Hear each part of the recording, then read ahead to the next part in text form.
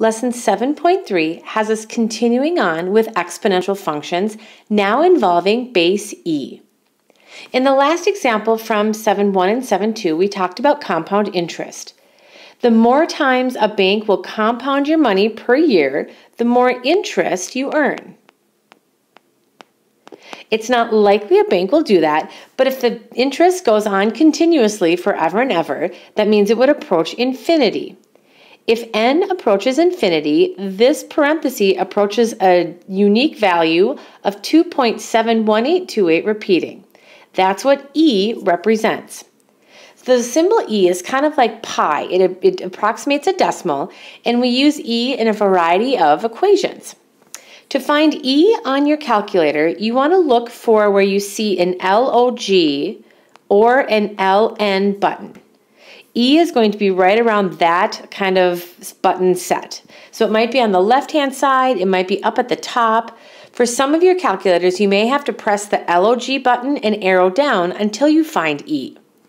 Once you find E, you're going to be asked to raise it to a power. So let's raise it to the first power and see what we get. E to the first power should be that decimal, 2.71828 repeating. It just goes on and on and on. Now we'll use that value in a variety of ways.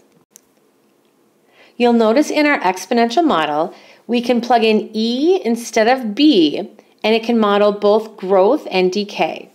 Here's how it works. If the exponent, I don't know why I put a parenthesis there, let's forget, or not a parenthesis, a quote. If x is positive or has a positive out in front, then you know your graph is going to model a growth function. The trade-off is if x has a negative in front, then that is going to represent a decay model for base e. So notice it's the same kind of template and it looks very similar to y equals a times b to the x. Now our base is that e constant or that e value. We can model both growth and decay. When we work with base e, we treat it like a variable. We can simplify and evaluate. For the simplify part, think properties of exponents. Base e is just like any variable. If you multiply bases together, we combine the exponents by adding. E to the 4 plus 5 power would be e to the 9th power, and that's your simplified base. If you have an exponent on the inside with e being raised to the outside exponent, we multiply. E to the 2 times 6 would be e to the 12th. That's a 12 right there. Make sure that's clear. There we go. In the next example, notice we have coefficients out in front of e. In this case, we're just going to work with those coefficients first. 24 divided by 6, 6 goes into itself once and goes into 24 4 times. That would give us 4. And then if we divide e, we're going to take the numerator minus denominator. That would be e to the 8 minus 2 power, which is 4 times e to the 6th.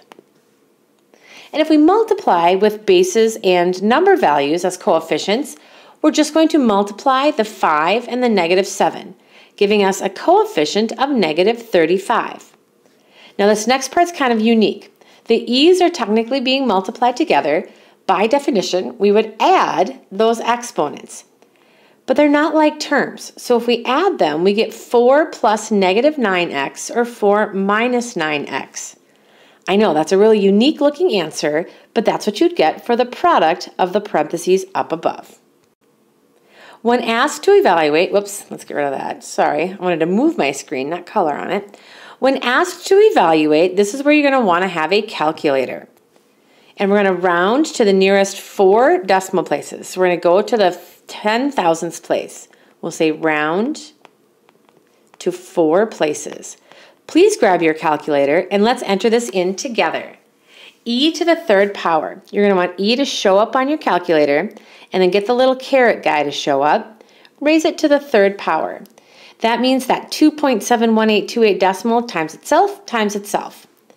You should get approximately 20.0855 if we round to 4 decimal places.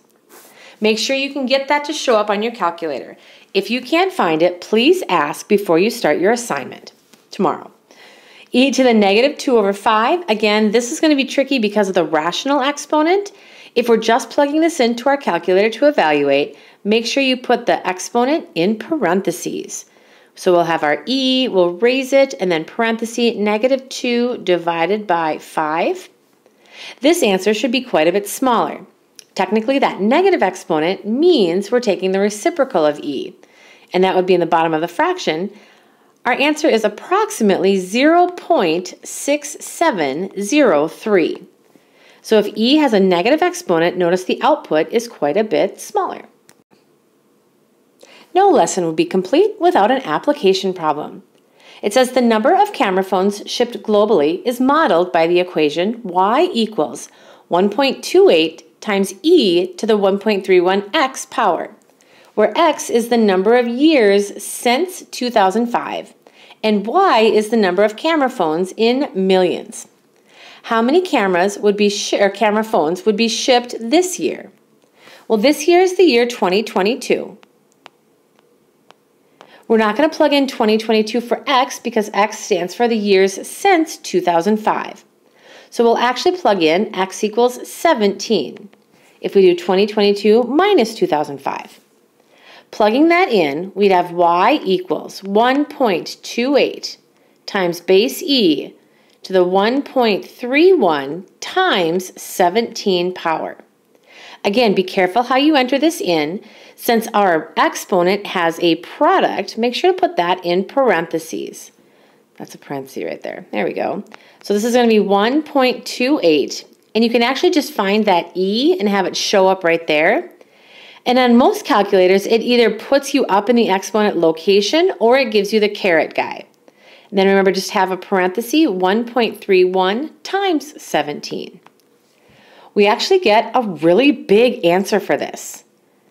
If we figure out, or if we look at, let's see, I got 601,018,735.8839.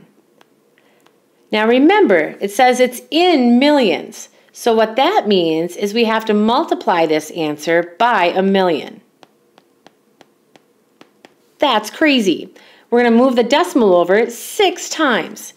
That would mean we have 6,011,018,75,8839, and that's only 4 decimals, so we need to add 2 zeros.